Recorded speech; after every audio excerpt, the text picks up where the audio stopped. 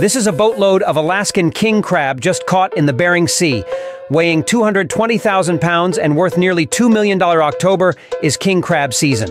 Crews prepare for sea in Dutch Harbor. After dropping off the cages, they wait more than 24 hours. Captain Jonathan's first batch of cages yielded a bumper crop. He's decided to drop the rest of his cages here. But not every captain is so lucky. Captain Keith's retrieval cage is empty, requiring a new selection of crabbing locations. It's affecting crew morale.